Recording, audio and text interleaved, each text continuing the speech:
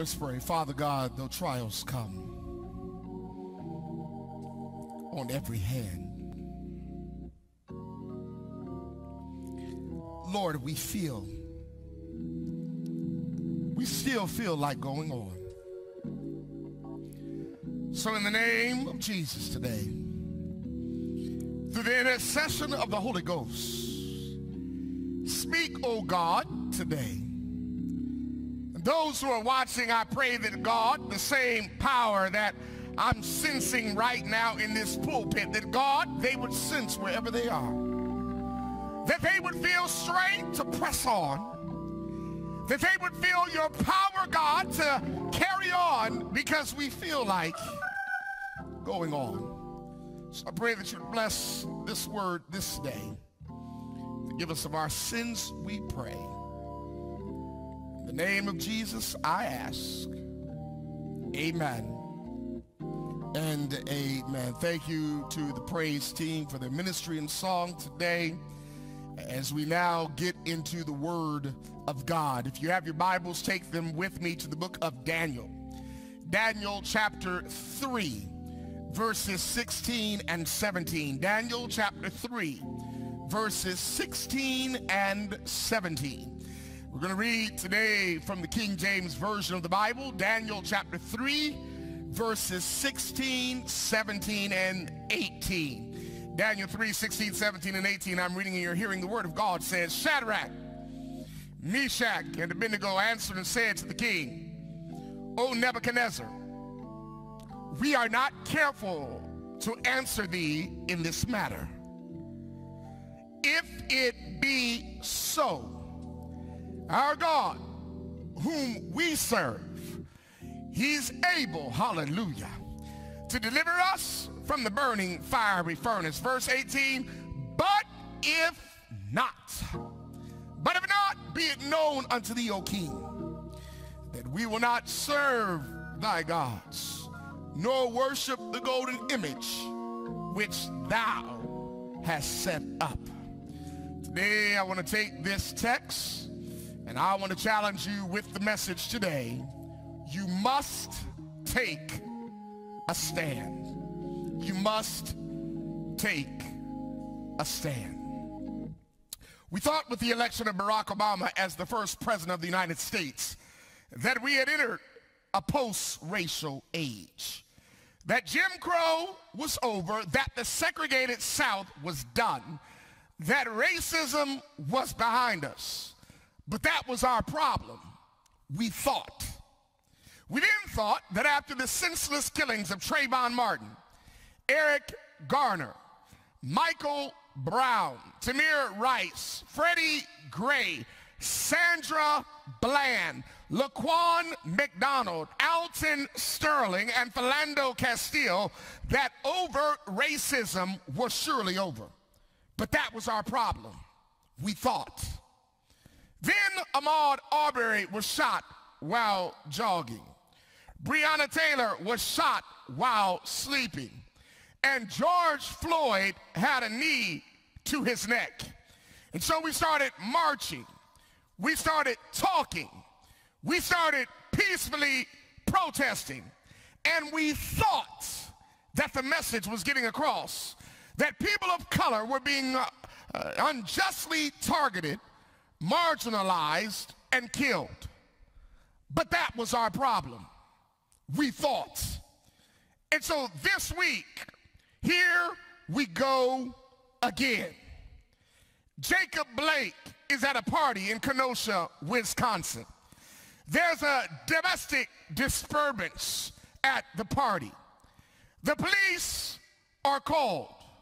When the police arrive, Jacob Blake goes to his car. He's unarmed. His 3 children are waiting for him in the car, ready to go home. A police officer follows him. Jacob Blake is getting in his car. The police officer grabs him by his shirt, and then he shoots him not once, not twice, but 7 times in his back. His children witness and watch all of this. Jacob Blake is now in the hospital, paralyzed from the waist down, and up until yesterday, he was cuffed to his hospital bed. Imagine that. You've been shot 7 times. You're paralyzed from the waist down, but yet you're cuffed to a hospital bed. Now let me be clear today. I'm not here to say that Jacob Blake was a perfect man. I'm not here to say that he had never done anything wrong. But what I am here to say is I'm here to take a stand against what was done to him because it was wrong. But the police department is trying to say that because he had a knife in his car, a knife they didn't know he had, by the way, until he told them, they're trying to use that as license for shooting him 7 times in the back, and he's just trying to get in his car. But yet, it's ironic that that same police department didn't feel threatened when Kyle Rittenhouse, a 17-year-old from another state with a Smith & Wesson AR-15 rifle style was running towards them, rifle in hand, after killing 2 people, wounding another, claiming he was there to restore order and to protect physical property. But yet he crossed back into the state of Illinois because he was allowed to leave while in the presence of police. And then he wasn't taken into police custody for another 12 hours when he turned himself in. But in the name of Jesus, he was wrong for killing those 2 people. The police were wrong for shooting Jacob Blake 7 times. And friends of mine, it's time to take a stand against wrong. Now, there are some people who don't want me to preach this. There are some people who want me to be quiet. There are some people who have called me everything but a child of the Most High God. And I know after this sermon, I'm going to get more letters. I'm going to get more emails. Pastors shouldn't protest. Pastors shouldn't march. Pastors shouldn't speak against racism. Pastors should just be quiet and pray. Yes, I'm going to pray, but I can't be quiet. I won't stop marching. I won't stop peacefully protesting. I won't stop speaking up and speaking out. I don't care if the organized church says I must stop. I answer to a higher authority. I've got God on my side. And if God be for us, who can be against us? No weapon formed against us is going to prosper. God told me to do justice, love mercy, and walk humbly with him. God is on my side. But not only that, I've got the spirit of prophecy on my side. Again, Ellen White said in this manuscript release, volume 11, page 229, I was confirmed, she said, in all I had stated in Minneapolis, that a reformation must go through the churches. Reforms must be made for spiritual weakness and blindness were upon the people who have been blessed with great light and precious opportunities and privileges. So while we endeavor to keep the unity of the Spirit and the bonds of peace, Ellen White said, we will not with pen or voice cease to protest against bigotry. So I must take a stand. You must take a stand. 400 years ago, we were beaten on our backs. And 400 years later, we're being shot in our backs. We must take a stand. And I'm drawing a line in the sand. Enough is enough. But within the faith community, some people within our community feel that if it doesn't affect us directly, we can be silent. But we can't be silent. If someone does something to someone else, it's just a matter of time before they do it to you. Jesus said, inasmuch as ye have done it unto the least of these, my brethren, ye have done it unto me. It was Dr. Martin Luther King who said, in the end, we will not remember the words of our enemies, but the silence of our friends. Racism is wrong. Racism is sin, and it's time for the people of God to take a stand against sin. I don't understand some church folk. I don't understand the so-called people of the good book, the so-called saints who can sit idly by and not say anything. But then more than that, I don't understand the saints who speak out against those who speak out against racism. But praise God this week for the NBA players. Praise God for the WNBA. Praise God for the NHL. Praise God for Major League Baseball. Praise God for Major League Soccer. At least they were willing to take a stand. LeBron James spoke. Doc Rivers spoke. Kenny Smith walked off the TNT set. They said, we must make and take a stand. Basketball was canceled, not because of COVID-19. Basketball was canceled because of racism. And today, this cleric, this preacher, I want to know, can the church take a stand? A stand against racism, a stand against injustice, a stand against police brutality, a stand against white supremacy. Let me tell you something. Every person, whether black or white, rich or poor, male or female, young or old, educated or uneducated, church member or non-church member, ought to stand for something. Every person ought to live for something and possess some basic principles, some basic beliefs and convictions that he or she is willing to die for. The trouble with too many of us is we're too fickle or too afraid to commit ourselves too much to any one cause or course of action. Rather than commit ourselves to something that we are willing to back our lives, our jobs, or other symbols of human security, we'd rather play it safe with indecision, where we don't make any choices, but we allow others to make choices for us. We'd rather play it safe with popularity, where having people speak well of you means more than the integrity of your convictions. Or play it safe with convenience, where we advocate a cause as long as it doesn't cost us anything. Or play it safe with two-facedness, where you will say one thing in my face but say another thing in somebody else's face. But nobody respects a person who talks out of both sides of their mouth or tries to stand on both sides of the fence. Joshua said, choose you this day whom you gonna serve. But as for me and my house, we gonna serve the Lord. Elijah said on Mount Carmel, how long ye halt between two opinions? If the Lord be God, then follow him. Jesus said, no man can serve two masters, for either you will hate the one and love the other, and so you must take a stand.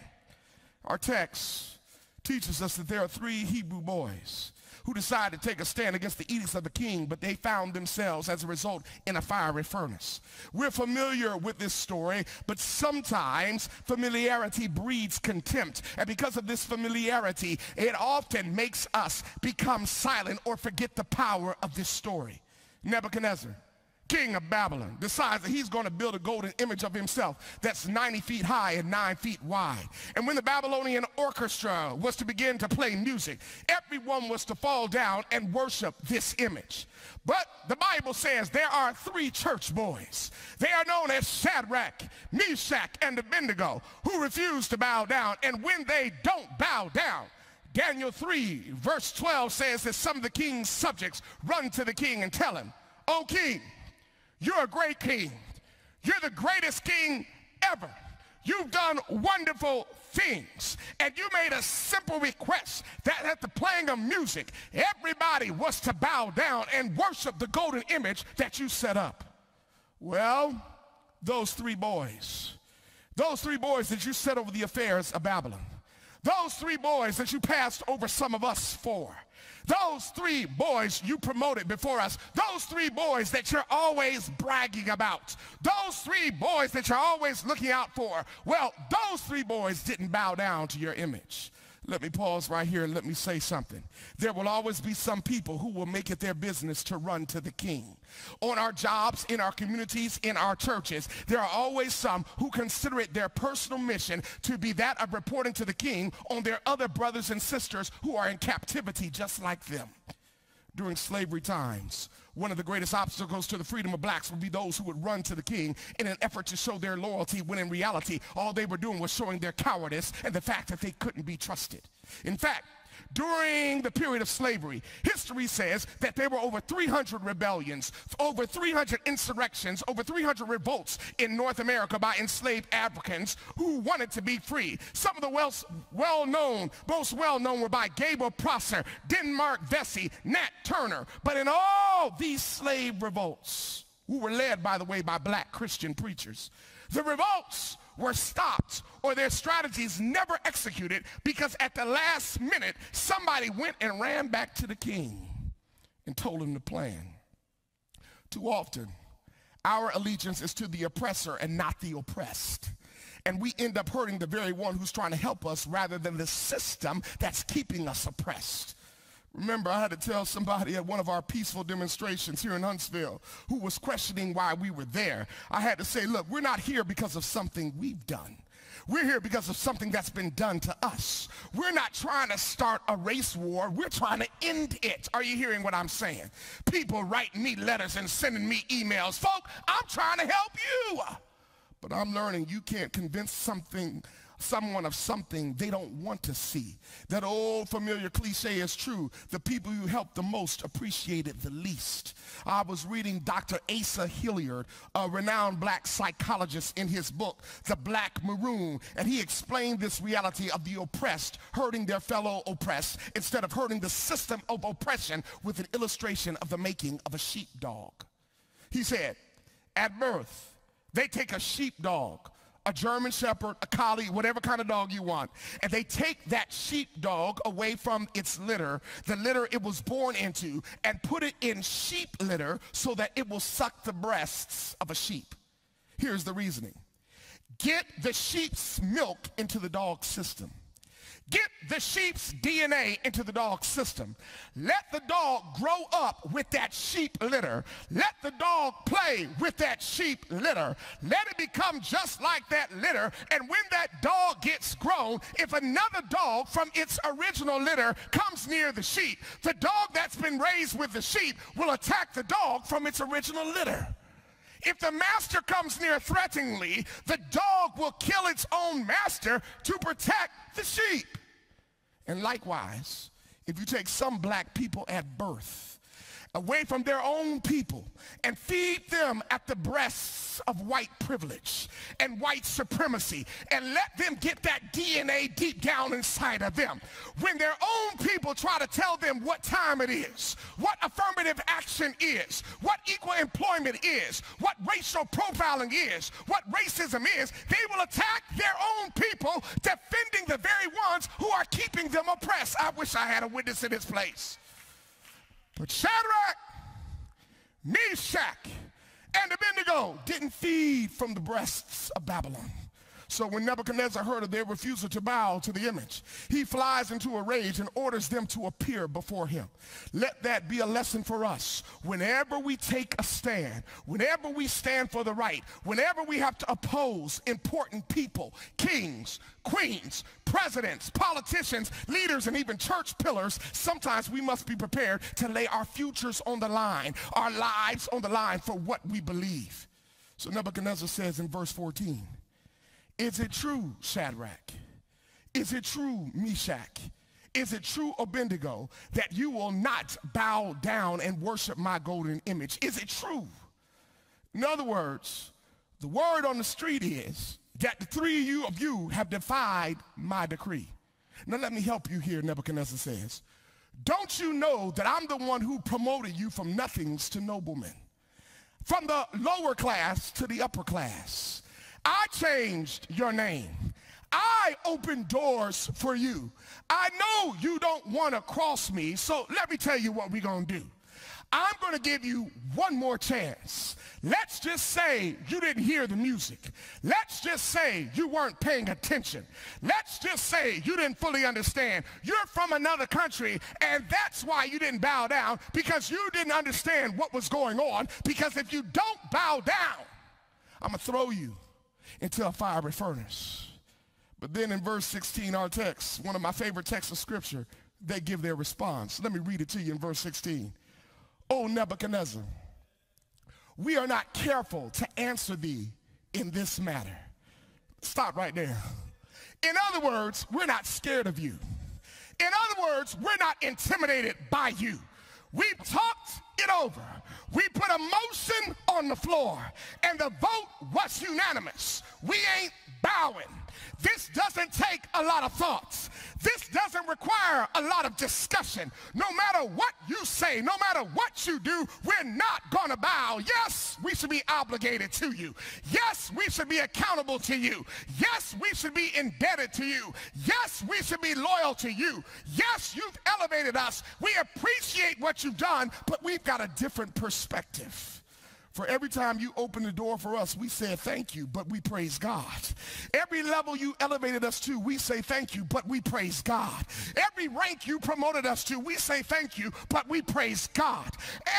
Everything you've given us, we say thank you, but we praise God. In fact, King, we can't worship you. You were just a courier. You were just a conduit. You were just a channel through which God sent our blessing. We can't worship you any more than we can worship a tree for giving us shade, a cow for giving us milk, a bee for giving us honey, rain for giving us water. We thank you, but you're not worthy of our praise. God and God alone is worthy of our praise. We might love you, but we're not going to worship you. We might respect you, but we're not going to worship you. We might honor you, but we're not going to worship you. So Nebuchadnezzar says, look, if you don't bow, you're going to burn. But I love verse 17. Look at it. It says, if it be so, our God, whom we serve, is able. Now, if I had people in the church, I would say able. So at home, say able. Able to deliver us from the burning fiery furnace. And he will deliver us out of thine hand, O king. In other words, throw us into the furnace. And that's okay, because King, we serve a God who's able, and he will deliver us out of thine hand. Let me put a kickstand right there. And let me say this. I'm convinced that most of us don't really believe God is able. Because if we did, we wouldn't spend so much time worrying if we believed God was able. We'd spend less time telling people off, getting people told, setting folks straight if we believe that God is able. We wouldn't give up on a doctor's diagnosis so quick and really give up and believe that God is able to work miracles if we believe that he was able. We would spend less time giving up on our marriages, giving up on our children, giving up on ourselves if we believe that we serve a God who's able to do exceeding abundantly and above all we can ever ask or think, according to the power that worketh in us. But in the name of Jesus, let me remind somebody that I serve a God, and the God I serve is able. But then verse 18, but if not, hallelujah, I shout right there. But if not, the text says, be it known unto thee, O king, we will not serve thy gods, nor worship the golden image which thou hast set up.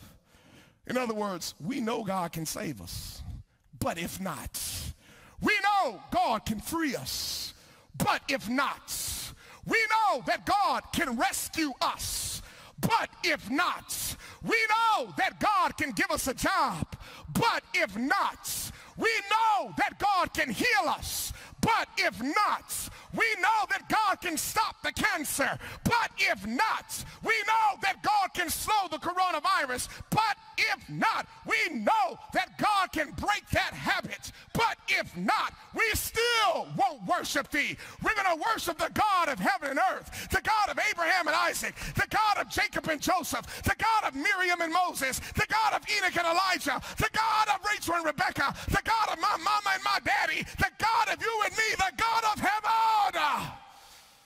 As a child of God, you got to get to the point in your faith where you say that even if God doesn't, even if I lose my job, even if I lose my house, even if I lose my car, even if I lose my friends, even if my family doesn't understand, I may have to stand alone. But God is still able, because it's not a matter if God can, but it's I know that God will. But if not, I'm still not bowing down. Let me tell you something. I speak in the name of Jesus, under the unction of the Holy Ghost. No matter what you may be facing today, Carlton, Byrd is a witness that God is bigger than the stuff you face, bigger than your problems, bigger than your circumstances, bigger than your situations, bigger than your fears, bigger than your troubles, bigger than you, because he's God, and he's been God longer than you've been you. Just ask David and Goliath. Ask Noah about an ark and a flood. Ask Samson about blinded eyes and a temple filled with Philistines. Ask Moses about a Red Sea. Ask Joshua about Jericho's walls. Ask Joseph about the pit, the prison, and the palace. Ask Mary about a virgin having children. Ask a dying thief about a saving Lord. If you don't get anything else, get this today. My God is able. Nebuchadnezzar's mad. So he commands the fiery furnace to be heated 7 times hotter than its normal heat. In fact, the Bible says in verse 22 of Daniel chapter 3 that because the furnace was much hotter than usual, that the very ones who threw the 3 Hebrew boys in the fiery furnace were killed by the flames of the furnace. Let me stop right here, because that's a lesson for somebody. Be careful about fueling the flames for somebody else, because the same flames will reach out and grab you. I wish I had a witness in this place. Too many of us are so busy setting traps for others, waiting for other folk to fall, and the same traps we set for others are the same traps we fall in ourselves. You can be so busy turning somebody against somebody else. You better be careful these same folk don't turn on you. The lies we spread on others, the gossip we spread on others, the dirt we do to others will come back and get us. Be not deceived. God is not mocked. Whatsoever man soweth, that shall he also reap. Be ye sure your sins will find you out. Nebuchadnezzar turns the heat up 7 times. But why does he do this? Ellen White says that Nebuchadnezzar felt it required more than ordinary power to deal with these noble men. Nebuchadnezzar's mind, she says, was so strongly impressed that something unusual would interpose on their behalf. So he intensified the heat, and his strongest men were ordered to deal with them. In other words, Nebuchadnezzar sensed that something might happen to come to the aid of the 3 Hebrew boys. My question for you today simply is this, family. How come the enemies of God know the power of God, and we, the people of God, act like we don't know the power of God? Don't you ever forget that the devil is no match for our God. Put God on the front line of your life and watch God win. The Bible says that Nebuchadnezzar threw the 3 Hebrew boys in the fiery furnace. But before we get excited, before we shout, before we stomp, before we clap our hands over the deliverance of God for the 3 Hebrew boys, let's take an important look at verse 23. Because in verse 23, when you read it, it tells us that the Bible says that the 3 Hebrew boys fell to the ground in the fiery furnace. Look at verse number 23. The Bible is very clear. It says, and these 3 men, Shadrach, Meshach, and Abednego, fell down bound in the midst of the fiery furnace. Now, one would think that if they fell to the ground, they were on their way to sure death. But somebody knows that man's extremity is God's opportunity. Somebody knows that our setbacks are just setups for comebacks. And when it seems like you're going to fall, that's when Jesus stands up for you. It seemed as if the 3 Hebrew boys were going to fall, but all of a sudden, Nebuchadnezzar says, hold up, wait a minute. I thought we had 3 boys in the fiery furnace. His subjects, we did. I thought we heated the furnace 7 times hotter. His subjects, we did. Well, why do I see 4 men loose walking in the fire, and the 4th has the appearance of the Son of God? Why? Because when Jesus shows up, Jesus shows out. And when you take a stand for what is right, yes, you might get thrown into the fiery furnace, but know that Jesus will show up, Jesus will show out, Jesus will stand with you, and Jesus will deliver you. We must take a stand. I said, we must take a stand. A man who who stands for anything, for nothing, will fall for anything. Why are we so afraid to take a stand? Why are we so afraid to stand against injustice, oppression, and racism? We're supposed to be Christians, followers of right, followers of Christ, examples of faith, haters of wrong, lovers of right. And so today, I'm calling you out. I'm calling you out. That church member who sits idly by and lets evil persist, I'm calling you out. That Christian who stays quiet because they don't want to rock the boat, I'm calling you out. Christians who know what's right, know racism is wrong, but won't speak against it, I'm calling you out. Those who sit behind desks and just write statements, but won't get their hands dirty and get out on the front lines fighting injustice, brutality, oppression, poverty, and racism, I'm calling you out. The Seventh-day Adventist who thinks it's okay to be quiet in times like these. Or the Seventh-day Adventist who wants to criticize the fight against injustice by trying to provide a history lesson on the origins of the Black Lives Matter movement, when those of us who are out here fighting aren't thinking about, advocating, or following the philosophical, metaphysical, or theoretical beliefs of the founders of the Black Lives Matter movement, but we're just simply saying Black Lives Matter, and the continued disparagement, denigration, and disrespect of black people must stop. I'm calling you out. The person who's making excuses for not participating in promoting Jesus' motto in Genesis chapter 1:26, that all of us are created image and were made equally in the image of God. I'm calling you out.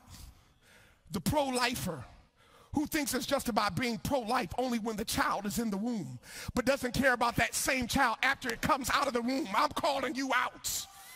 The one who thinks that 180,000 people dying from the coronavirus is not a big deal when someone has lost their mother, their father, their sister, their brother, their son, their daughter. I'm calling you out.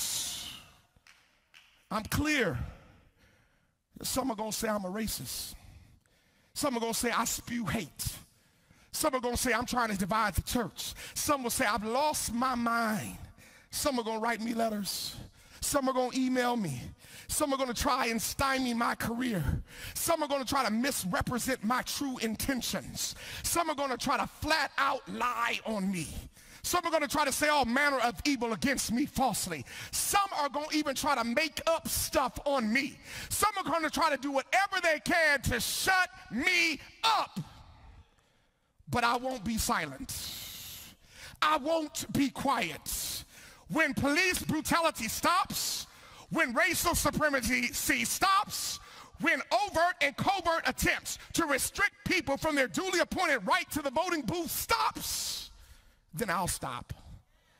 But until then, I won't stop. I won't be quiet. I won't shut up. I'm not a racist. I'm not the one trying to divide the church. I'm not the one who financed Osama bin Laden. I'm not the one who allowed drugs to flow through Afghanistan.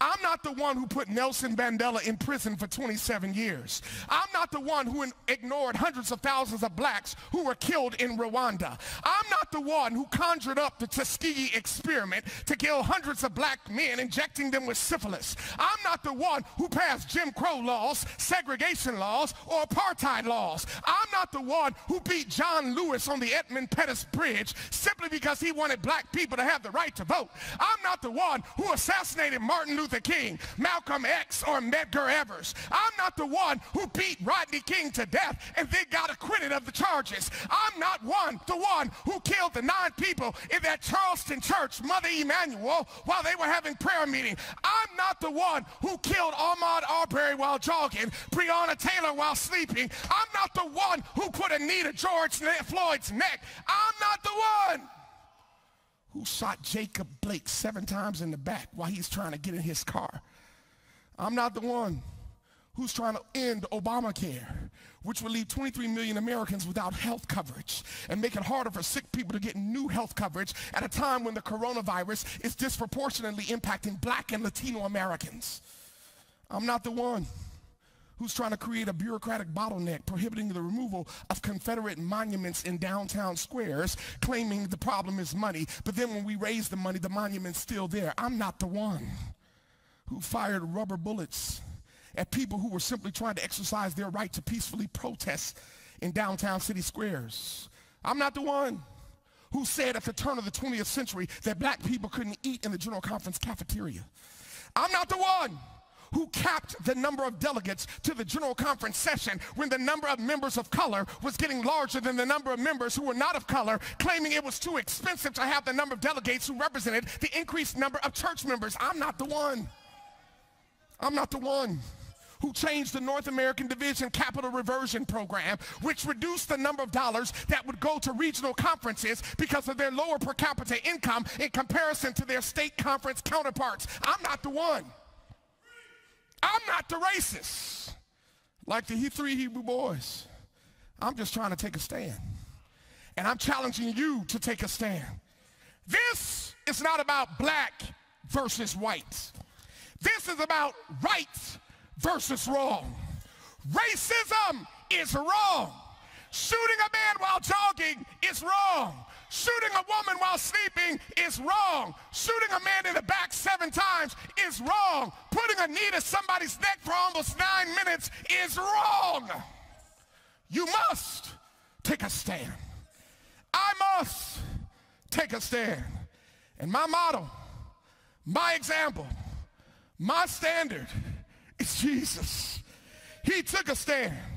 He was born in Bethlehem, wrapped in swaddling clothes, laid in a manger, smuggled into Africa, reared in Nazareth, baptized in the muddy Jordan, misunderstood by his family, put out of the organized church, arrested in Gethsemane, beaten by an angry, vicious mob, condemned by the government, crucified on Calvary, wounded in his side, died on a cross, put in a tomb, but he was resurrected from the grave, ascended back to heaven. And because I'm standing, because you're standing, one day he's coming to get us when we're standing. And I'm going to stand. You must stand. Because if we don't stand, the church will be eradicated. The community will be devastated. The school will be dominated. The world will be disintegrated. Our children will be debilitated. The race will be exterminated. And the gold globe will be annihilated. You must stand. Because if we can't stand in the fiery furnaces today, then how are we going to stand in the fiery furnaces of tomorrow? How are we going to stand in the time of trouble? How are we going to stand when the world is on fire? So today, I'm going to stand because I'm a soldier in the army of the Lord. I've got my war clothes on in the army of the Lord. If I die, let me die. In the army of the Lord, it's time to take a stand. You must take a stand. Don't be afraid to stand, because when you stand, Jesus will stand with you in the fiery furnace, and he will protect you. He will deliver you. He will stand with you. The greatest one of the world is the one of men and women who will stand. The one of men and women who will stand for the right though the heavens fall. Men and women who will stand true to duty as the needle is to the pole. I ain't got time to play church. I ain't got time to play Christianity with folks. Folks talking about they loving Jesus, but they don't love their fellow man. I ain't got time for that. Surely, if the sports world can stand, the church should be able to stand as a collective body. We must stand. But not just the church collectively, but each and every one of us individually. God has called us to stand. Now, everybody can't preach, everybody can't teach, everybody can't march, but everybody can do something. And it's time for us to stand. But somebody today, it's time for you to stand against your personal demons It's time for you to stand against those habits, those addictions that seem to weigh you down. It's time for you to say, devil, this far and no further. I'm putting my trust in God. I might be in a fiery furnace, but I believe that my God is going to deliver me. He's going to show up in that furnace. He's going to show out in that furnace. He's going to stand with me. He's going to protect me, and he's going to deliver me. So that's my appeal today. Collectively as a church, we got to stand. We got to stand against injustice. Then individually, we got to stand against injustice and oppression. But also individually, it's time for the people of God to take a stand against sin. And Jesus loves you so much, regardless if you sinned last night, last week, last month, last year. If any man be in Christ, he's a new creature. Old things are passed away. All things become new. All he wants you to do today is stand. So today I'm going to pray. And while I'm praying, I'm going to pause in my prayer because I'm going to give you the opportunity to stand. Stand as a church, stand as an individual against racism and injustice, and then stand as an individual saying, I'm standing against sin and I need Jesus to save me. Father God, right now, it's time for us to take a stand. And so as a church, oh God, we've got to take a stand collectively. Not worry about what's popular, because we can't be popular and prophetic at the same time. Help us to see through the lens of our fellow brother and our fellow sister. Oh God, I pray right now as a church, we take a stand. Because I believe that God, when your church takes a stand, you're going to open up the windows of heaven and you're going to pour us out a blessing that there will never be room enough to receive it. So God, help us as a church to stand. But then as individuals, God, may we stand. Stand against racism and bigotry and oppression. But then God, number 3, there's someone today who needs to stand against sin. Racism is sin, but Lord, I'm talking about the sin that's right now in their life. The sin that so easily besets them. I don't know what it is. Drinking, drugging, clubbing, fornicating. God, I don't know what it is. Gossiping, I don't know what it is, but in the name of Jesus, God, all of us, we got to take a stand right now against sin. And God, somebody's troubled, somebody's going through it. They're in a furnace and it's burning fire.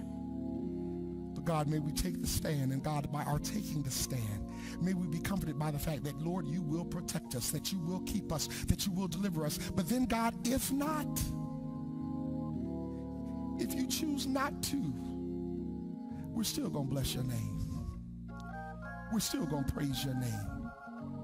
We're still going to serve you, because serving the Lord is going to pay off after a while. So, Lord, I'm getting ready to end this prayer, but I beg of forgiveness of sin right now. And I want to pause this prayer right now to allow that man, that woman, that boy, that girl right now who needs to take a stand. They're in a fiery furnace right now, or they might be on their way into a furnace. But God, they got to stand knowing you will deliver. But if not, God, they're still going to worship you. They're still going to praise you. So we pause right now. And I want you right now, those of you who are watching, those of you who are listening, I want you to go to the website of the Oakwood University Church, www.oucsda.org/connect-card. And I want you to go to the homepage of the website, and there's a place where you can connect with God right now. And you want to say, God, I'm taking a stand against oppression collectively and individually. But not only that, Lord, I want to take a stand against sin in my life. So I need baptism. I need rebaptism because I'm taking a stand. I need Bible study. I need special prayer. I need deliverance because I need to take a stand today. So that's you. I want you to go to that website. I want you to click baptism, click rebaptism. The devil doesn't want you to stand. The devil doesn't want you to grow. The devil doesn't want you to progress. The devil continues to want you to wallow in sin and discouragement. The devil still wants you to wallow in mess. The devil still wants you to follow the crowd instead of following Jesus. The devil still wants to get in your ear and say, oh, that's a bunch of talk. He's just saying that. No. God is trying to speak to you right now. And he wants you to stand. Baptism, rebaptism, special prayer, rededication of your life. Whatever it is, today God wants you to stand. Father, we continue with this prayer. Your people, Lord, have indicated their desire to stand. So God, bless us collectively, bless us individually, that we might stand for the right. And one day, Lord, when you are soon seen coming in the clouds of glory, black people, white people, red people, yellow people, all people, your people, Those who have died in you will rise first, and the rest of us who are alive and remain will be caught up to meet you. And you'll say, well done for standing. So God, I pray that we would stand today. Seal the decisions that have been made for you. Trouble the hearts of those who have yet to make a decision for thee. We give you praise. We give you honor. We give you glory. We worship you, God, in the beauty of your holiness today.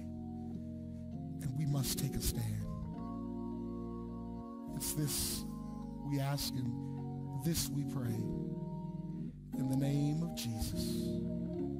And for his sake we pray today. Amen. Today, you must take a stand. You can get mad with me all you want. You can love me all you want. But at the end of the day, you must take a stand. A stand against wrong. And a stand for what is right. I'm not perfect. I'm far from that. Please, in fact, be patient with me because God is not through with me yet. But this I do know. I'm going to take a stand for Jesus Christ. That I do know. Because I do believe what I preach, that serving the Lord will pay off after a while. I do believe that God has promised me 10. God has promised that if I just live for him, because he's already died for me, he says, if you just live for me, one day soon you will live forever with me. So I'm going to do that. I'm going to stand.